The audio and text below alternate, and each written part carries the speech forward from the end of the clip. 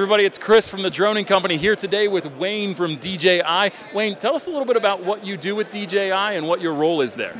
So my name's Wayne Baker. I'm the Director of Public Safety Integration at DJI, and I have the very fortunate position of being able to work with police and fire departments across North America, sometimes even around the world, and see how they're able to utilize drones as a force multiplier to not only keep them safe, but more importantly, that helps them stay safe to be able to save civilian lives or utilizing the drones directly for missing persons, things like that. And then I also help with some of our outside public safety customers on the energy side, power line inspection side, because again, for me, a lot of this is about safety. And when we're taking and putting, we're putting robots in place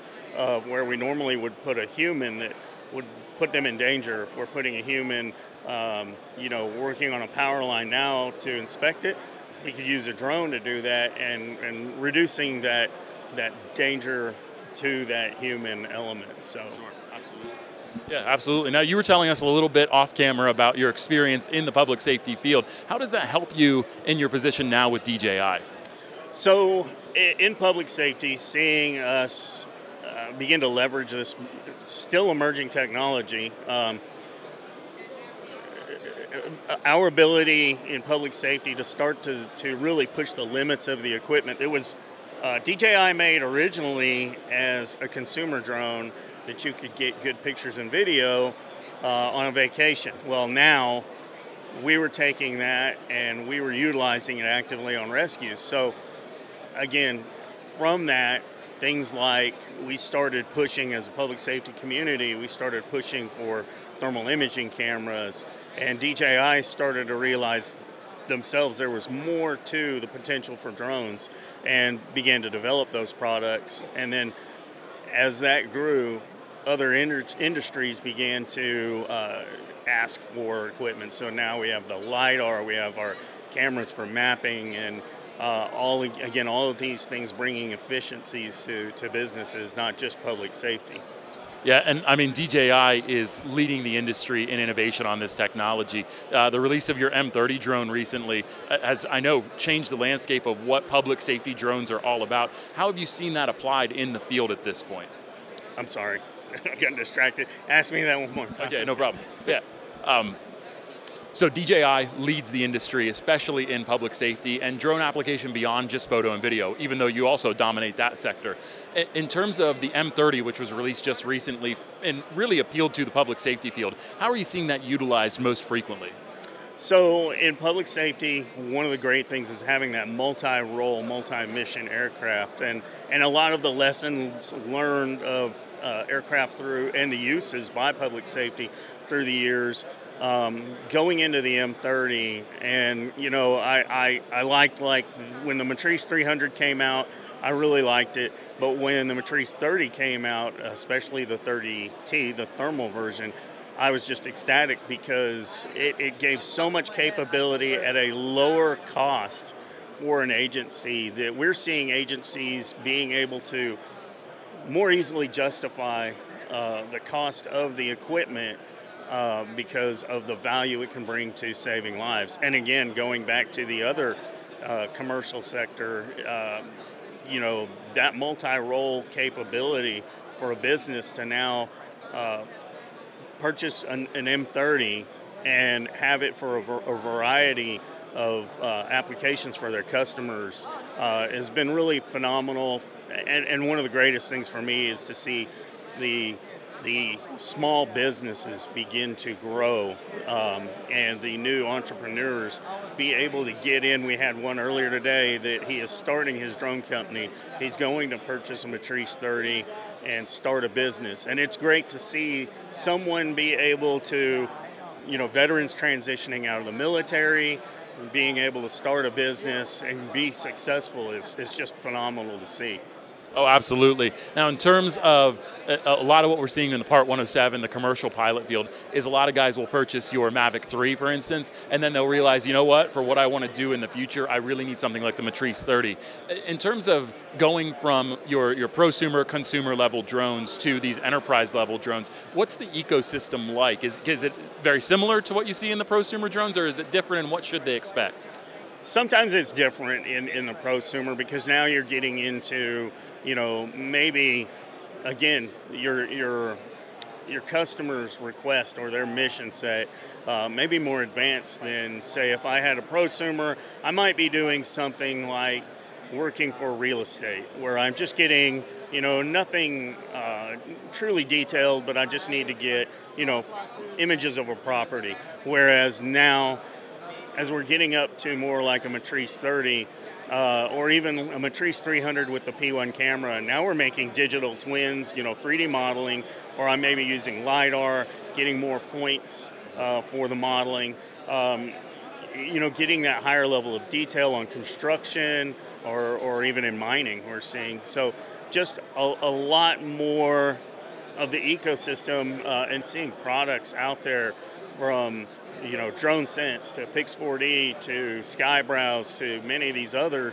Again, that ecosystem starting to evolve. New companies come along and grow, all based on the product. As I told some last night, it's great for me in that without them, I wouldn't really have a job. I wouldn't have somebody to help grow that ecosystem. We would still be at the consumer level drones. And now, because of this ecosystem, we're able to all work together to grow the industry. So. Okay. And another question for you in terms of public safety, how it relates to that. Does DJI have any programs for departments that are maybe a little bit smaller and budget constrained that they can tap into to utilize your technology in their departments? So we've looked at various ways of helping smaller agencies. What we've been trying to do is more along the lines of getting with our dealer network and working with dealers to get not only the right equipment for their mission set, because that's one thing sometimes agencies do is, as you mentioned, they want to get into it, so they purchase something and spend quite a bit of money that's not going to be for their mission. So we try and help guide them through our dealer network to, number one, get the right equipment at a good price for them, and then the next part of that is getting them that support through the dealer network, through us, to make sure that throughout the process of starting that program that we're there for them. Monetarily, it's not always that easy to help out, but we do try and, again, point to them for grant opportunities. There are opportunities to work with the dealer at times to get them a better, better purchasing deal, providing maybe more equipment to help bolster their program. That's great. I mean, any help you can provide, I'm sure those agencies appreciate it. We've got one more question for you. If you were talking to somebody that was trying to get into the commercial drone industry, whether it's in public safety, inspection, whatever the case may be, and they don't know where to start, what would your first piece of advice to them be to get started? Coming to events like Commercial UAV, getting involved and finding community groups online, the resource sharing amongst other professionals out there who were starting up themselves and now are able to share those lessons learned. And then the droning company, obviously, is another great avenue because all of this resource, when the industry first started out, and we still are an emerging technology, but when it first started out, there weren't these resources. There weren't the, how do I do this, or what should I get? And now, rather than wasting money on the equipment, as we were talking a minute ago, now they're able to better understand, okay, I really want to get into surveying and mapping. All right, so one last question for you. If you're talking to somebody that's trying to get into the commercial drone industry, whether it's for inspections or public safety, whatever the case may be, what would be your piece of advice to somebody that wants to get started as a commercial pilot? I would say the first thing starts with getting involved in user groups online. Facebook's been a great resource for user groups because there's a lot of entrepreneurs that just started their drone business or are asking questions, and there's a lot of willingness to help share that knowledge, not in the spirit of competition, in the spirit of growing the community and the industry.